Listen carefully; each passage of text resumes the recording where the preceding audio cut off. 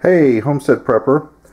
I've got a problem here with my dehydrator. This has been an excellent dehydrator. Still in pretty good shape, you know.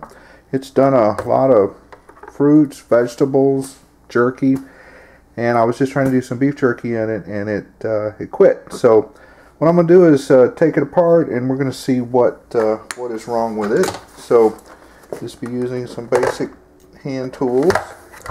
I guess it helps if we use the correct bit in there. I'll take this thing out. Got these screws right here. I mean, it's not like, you know, it's not like we're trying to, you know, take apart a rocket ship or something like that. So let's get this off. I got an idea of probably what it is. It's either there's like a little heat overload, just as like on a heat strip on an air conditioner, or it, you know, is the heating element has burned out. So the fan doesn't come on, so I'm kind of suspecting it's that little. It's like a fail-safe to keep things from burning up. Pop this lid. Well, get this thing popped off of here. And put our screws. Usually I like to have a little container to put them in. I guess it'll be fine right there. Let's pop that off.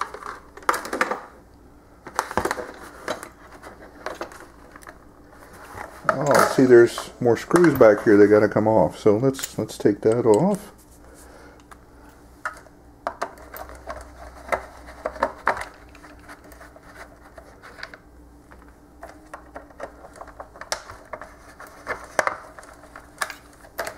These are a little bit longer. Just Phillips head screws.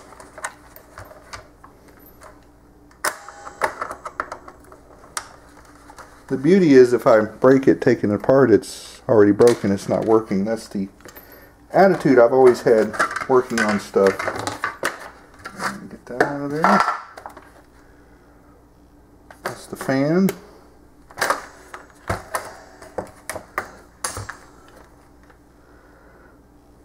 Well, I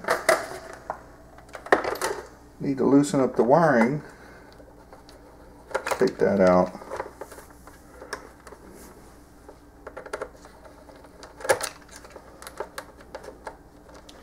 Come on, baby.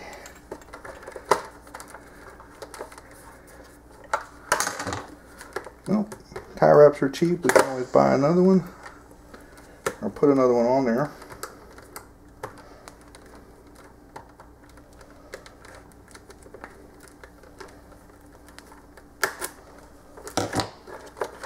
There, that should give us a little slack where we can pull that thing out now.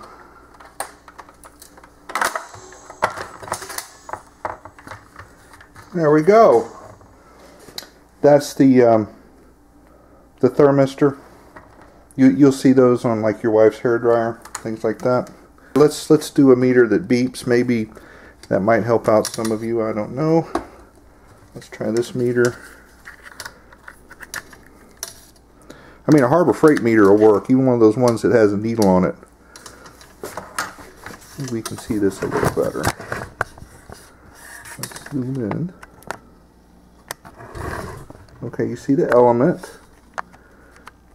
It's like toaster wires. Just resistance. And like I said, this is the thing in question here. And we're going to put this on to ohms.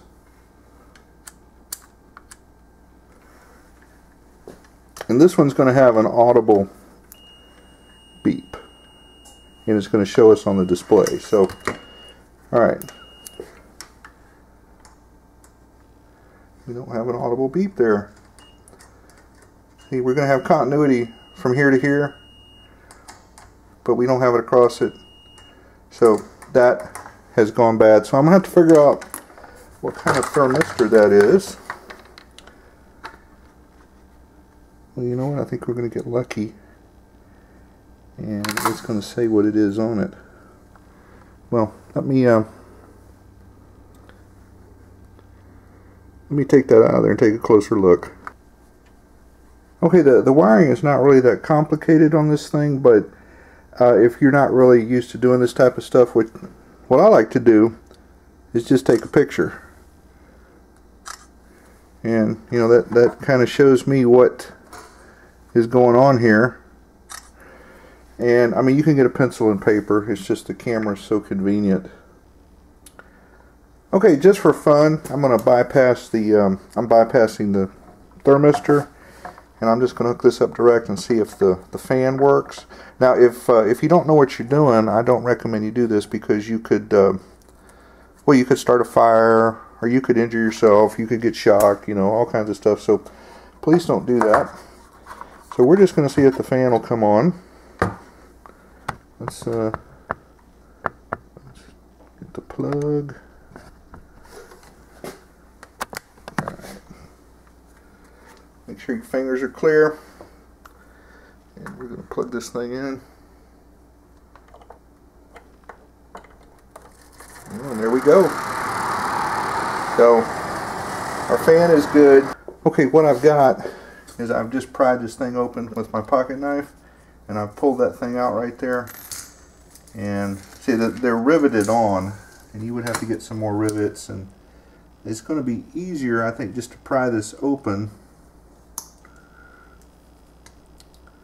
Like I said, I don't recommend you do what I'm doing. You get a professional electronics guy to do it. But this is how I'm going to do it, and I'm just going to re-crimp that thing using the old crimp.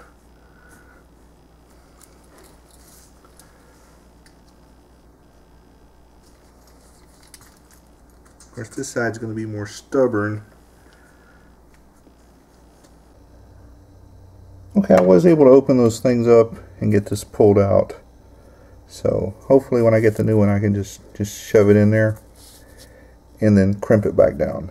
Or I can solder it. Okay, I just typed in the fuse, and this is what came up right here. So I'm probably going to get a pack of 5, because if I get one, it'll break or it won't be good.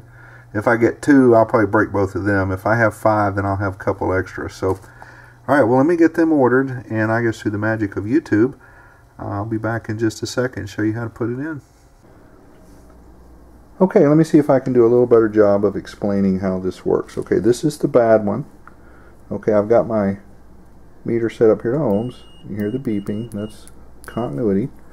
We put this across here, and like that, and we don't get any beeping. That's because this is burned out on the inside. It's not making a connection. So that's bad. I've got about 5 new ones there. Let's see this. So that one's good, and the old one lasted about 12 years, so I guess I got about 60 years worth right there, which I guess is going to outlast me. So, okay, and also what we want to do is we want to look at, I'm curious to see how many watts this is, and what we need to also do is see if there's continuity through this heating coil right here. So I've still got it set to ohms, and we start on one end of the coil, we go to the other end, and we have continuity. That tells me it's good. 32, well, it says 32.1 ohms. We could say probably about 32 would probably be all right. And while we're at it, let's figure out what the wattage is. So we'll take this and we'll put this on volts. I'll put this in my plug over here. 123.8. Let's just round it off to 124. And I just happen to have my formulas handy. So what we can do is, we know the voltage, which was 124, the resistance was 32. If we have any 2, we can solve for that one. So what we'll do is we'll just transpose the equation, and we'll divide by R, and that makes that. So if we take a calculator, 124 divided by 32, it's around 3 point, well, let's just say amps because we, well, I guess it would be 3.9 with significant figures. Okay, so now we can take that 3.9 times, we know it's 124 volts. So let's zero that out. 3.9 times 124 volts. So it's 483 watts. So it's about a 500 watt dehydrator. So it's going to use a little more juice than that when you turn the fan on, and plus the hotter it gets, the more resistance. So okay, well, what I'm going to do is take one of those new fuses. I guess we could solder that in there, but the original one was just crimped in. So what we're going to do is we're going to attempt to slide that in there, and I'm going to have to cut this to length. So see if we can do it. You know, if I cut it too short, I still have some extras. Okay. Let's see if we can work that in there.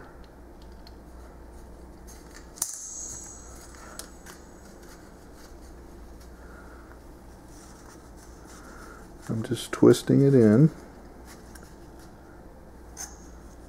If I can get it in the thing there. So there's one end.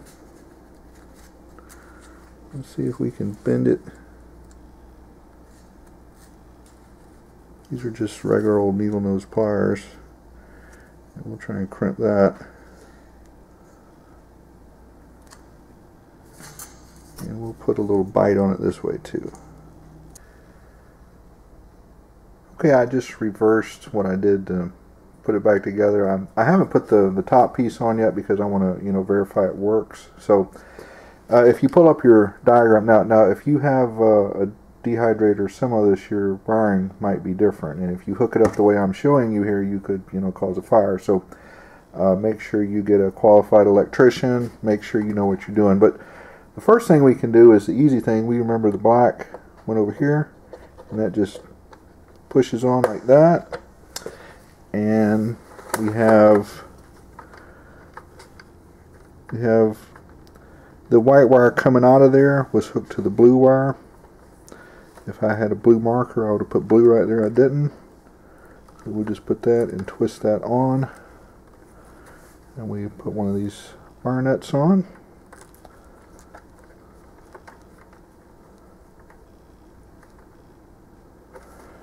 And then the one from the cord went to the red. So we'll put that on.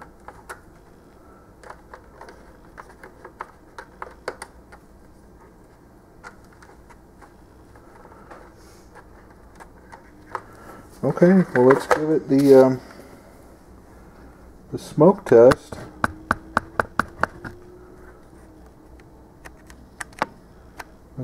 Let's plug this in. We'll see if it catches on fire. I have a fire extinguisher standing by just in case, so let's plug it in.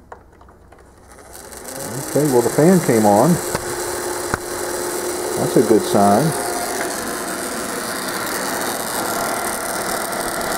I can feel it putting off some heat. What we can do too,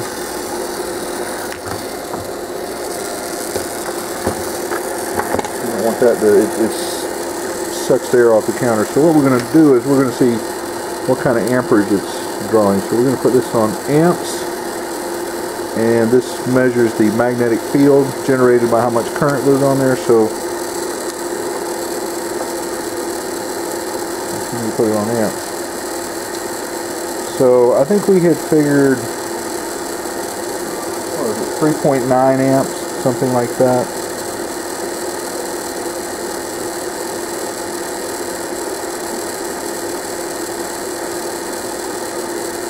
It depends on how you hold it. Anyway, that's how you check the amperage. So if I was only pulling like 0.5 amps, that would tell me that heater's not working. But you can put your hand up here and you could feel the heat. So we did do a successful repair. So we put that top cover on, and I think we're good to go. Okay, one thing you want to definitely make sure you put back on is this little thing right here, it holds the cord in, that way you don't jank it out of there and cause problems. So let's put that back on.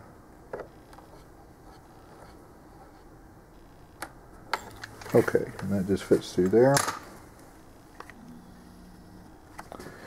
And we can go ahead and put this wires just tuck up under there, and this goes back on like so. It fits on one way. There we go. Alright, we'll just put these screws back on, and we will be back in business shortly. Okay, this is some of the jerky I was making when this thing broke down. I had to freeze it. I tried it in the oven, it didn't work too good, so I'm defrosting. I got another section of it, so we'll get this defrosted and we'll see about getting it done.